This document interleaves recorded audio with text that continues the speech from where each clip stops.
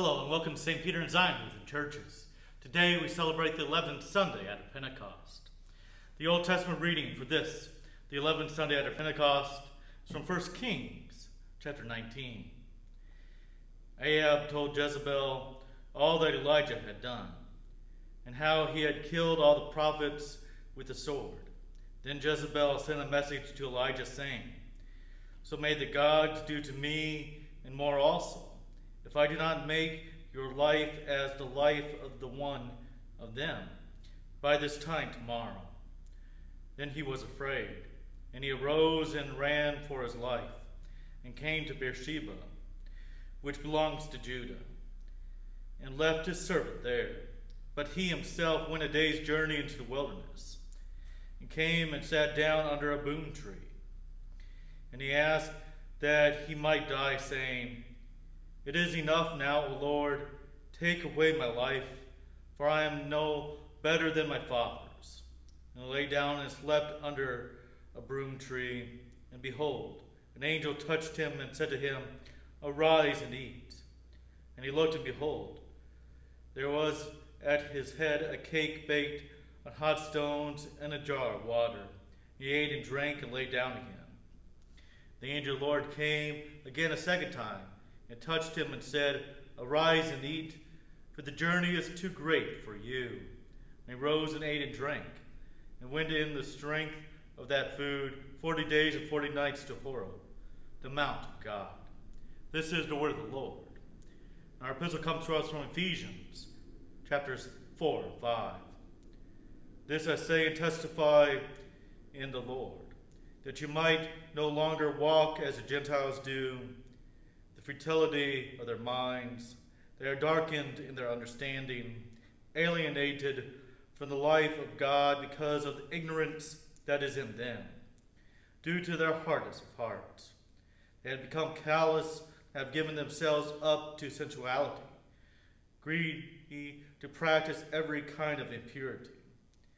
This is not the way you learned in Christ, assuming that you have heard about him and were taught in him, as the truth is in Jesus. To put off your old self, which belongs to your former manner of life, and is corrupt already through deceitful desires, and to be renewed in the spirit of your minds, and to put on the new self, created after the likeness of God in true righteousness and holiness. Therefore, having put away falsehood, let each one of you speak the truth with his neighbor, for we are members one of another. Be angry, do not sin. Do not let the sun go down on your anger, and give no opportunity to the devil. Let the thief no longer steal, but rather let him labor, doing honest work with his own hands, so he may have something to share with anyone in need.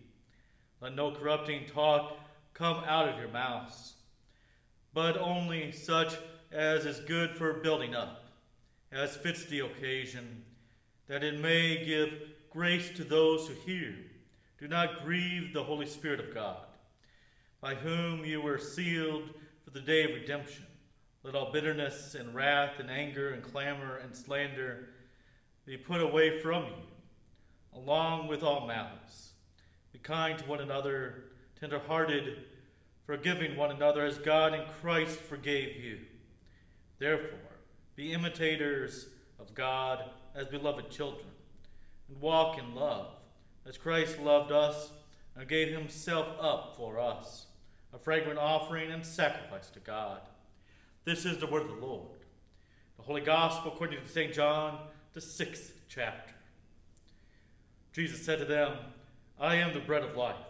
Whoever comes to me shall not hunger, whoever believes in me shall never thirst. But I said to you that you have seen me, and yet do not believe. All that the Father gives me will come to me. Whoever comes to me, I will never cast out. For I have come down from heaven, not to do my own will, but the will of him who sent me. And this is the will of him who sent me.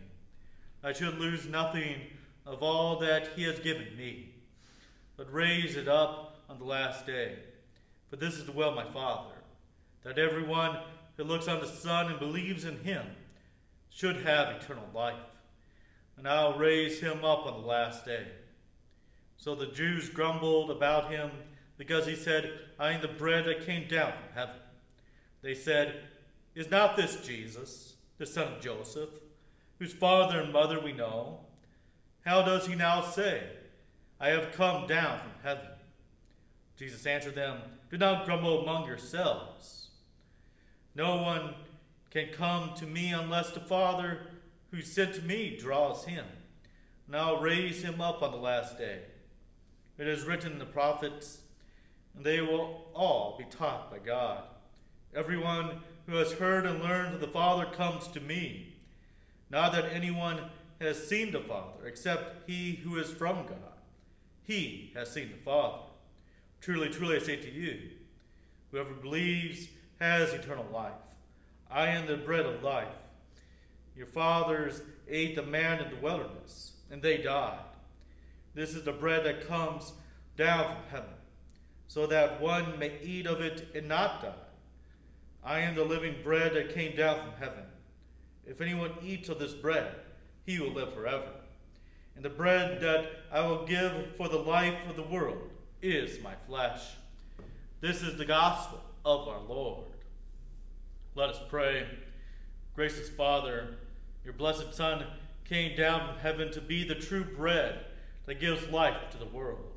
Grant that Christ, the bread of life, may live in us and we in him, who lives and reigns with you in the Holy Spirit, one God, now and forever. Amen. Grace, mercy, and peace be unto you from God our Father, and our Lord and Savior, Jesus Christ. The relationship between truth and feelings over the past few years have become complicated in our culture. We can look at any number of social media platforms and people will often confuse these ideas. People will now refer to their truth. But what does that really mean? Is that referring to the actual, factual, objective truth? Or is it referring to their feelings? Often when people refer to their truth, they are really referring to their feelings and what they want the truth to be. This is different than objective truth. This confusion of feelings and truth leads to an ultimate downplaying of the truth. However, there was a time when truth was important in our culture. We thought it was important for people to know the truth so that they could make good decisions as they lived their lives. Now our culture values feelings more than truth. Who cares if something is true or not as long as it makes me feel good about myself? The really strange thing about this is that our culture still wants most people to base their decisions on truth. We want the banker to keep careful track of our money and not just do what he feels like with our money. We want the doctor to treat us for the disease we actually have, not for the disease that is more interesting to him. We even want the fast food restaurant to give us the food we ordered instead of the food they feel like giving us. Our lives are full of examples where it is actually dangerous to base our decisions on our feelings instead of the truth. I don't know about you, but I much prefer the dull boredom of landing a 747 on the runway, as opposed to the excitement of landing in the nearby cornfield.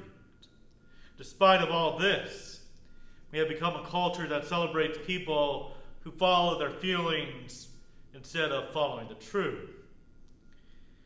This problem with truth is not something new. People down through the centuries have always had this strange attitude toward truth. When we are dealing with things in this world, we value people who can deal with reality. Businessmen, leaders, scientists, and so on. Nevertheless, when we consider our eternal well-being, the importance of truth more or less disappears. Even though God himself revealed eternal truth through his prophets, people prefer the religion from their own imaginations. They wander away from the truth.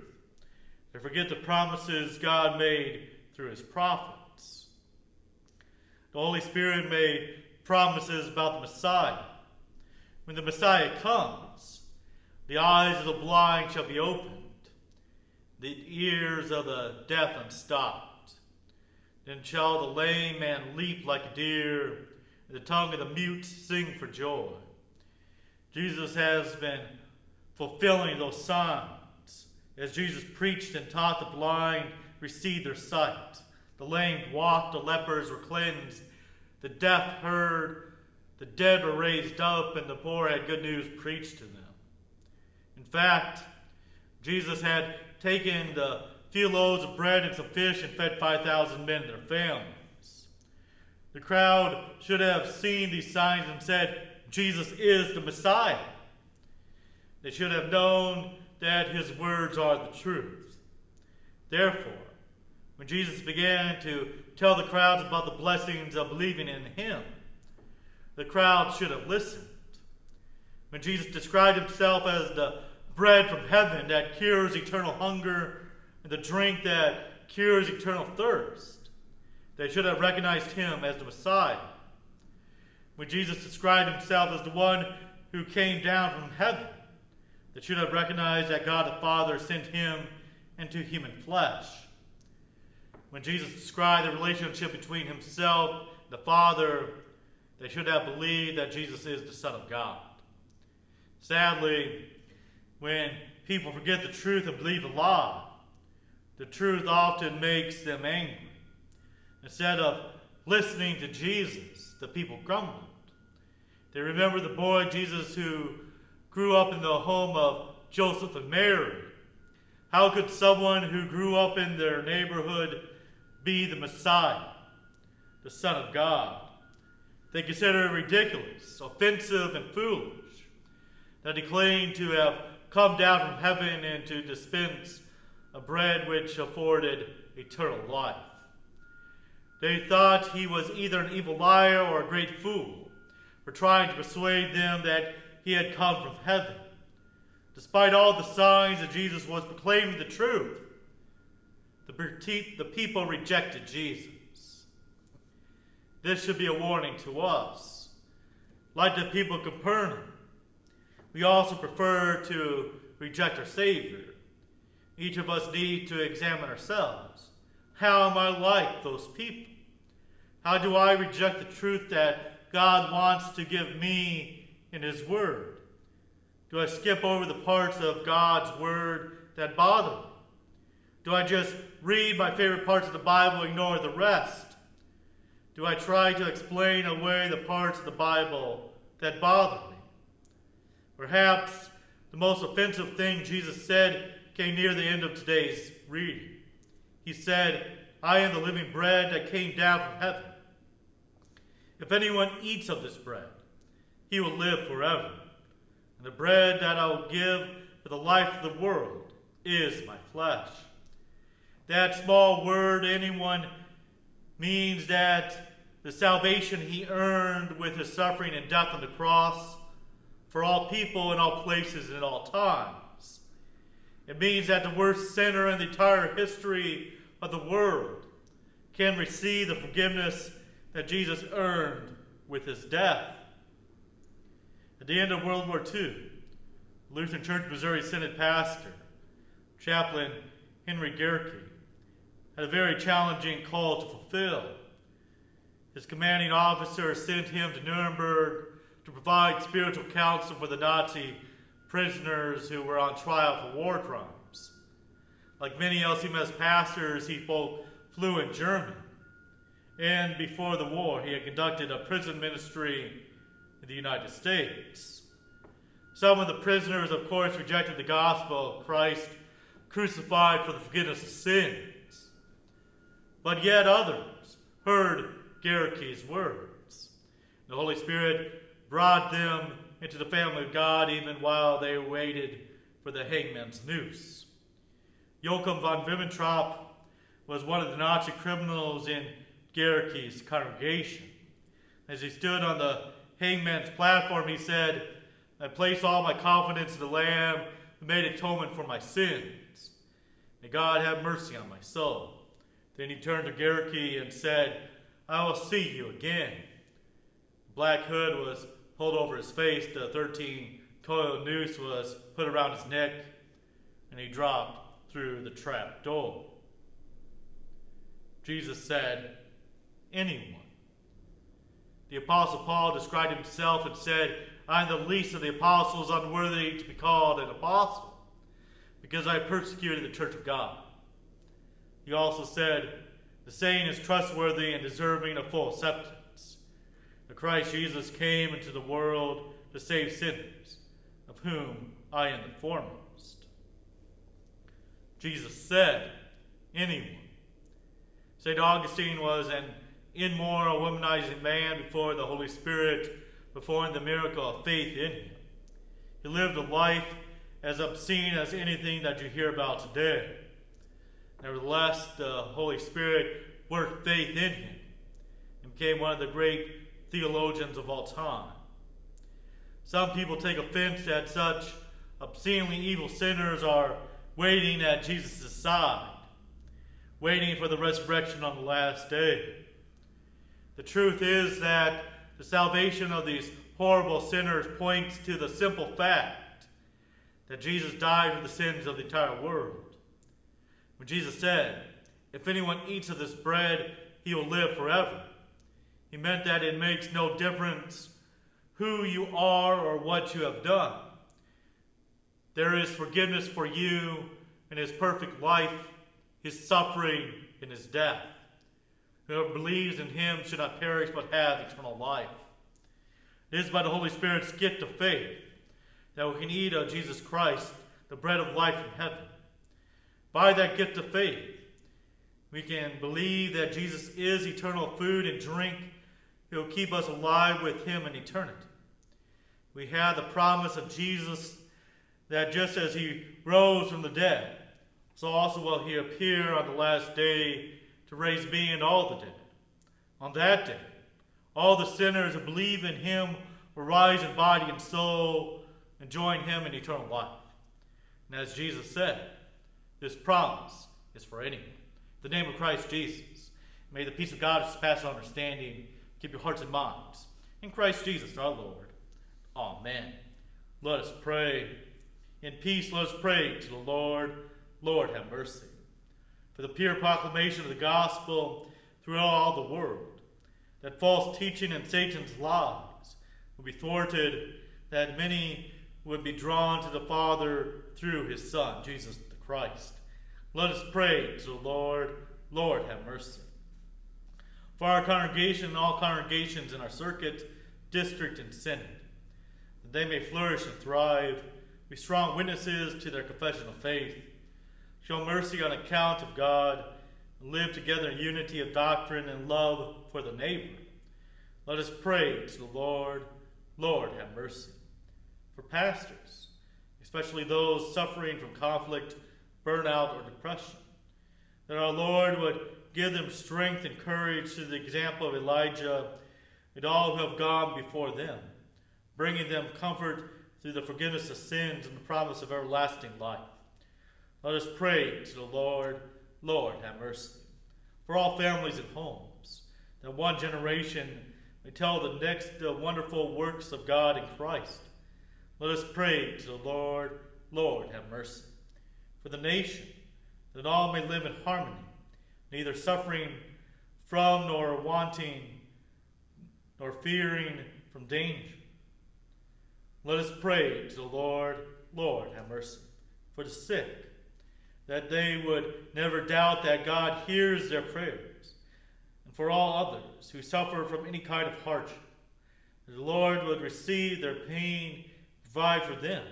Let us pray to the Lord. For those who mourn, that they would be comforted by Jesus' words, that he is the bread of life, and anyone who eats of this bread will live forever. Let us pray to the Lord. Lord, have mercy. Father of our risen, ascended, and glorified Lord, who has promised that those who believe in Christ as the true and living bread, who never hunger nor thirst. By your Holy Spirit, keep us steadfast in faith. Give us grace to live out our baptismal lives in repentance and forgiveness. Keep our eyes focused on the life that never ends, knowing that you will rise up and raise us up on the last day. Through the same Jesus Christ, your Son, our Lord, who lives and reigns with the Father and the Holy Spirit, one God, now and forever. Amen. Thank you for joining us today.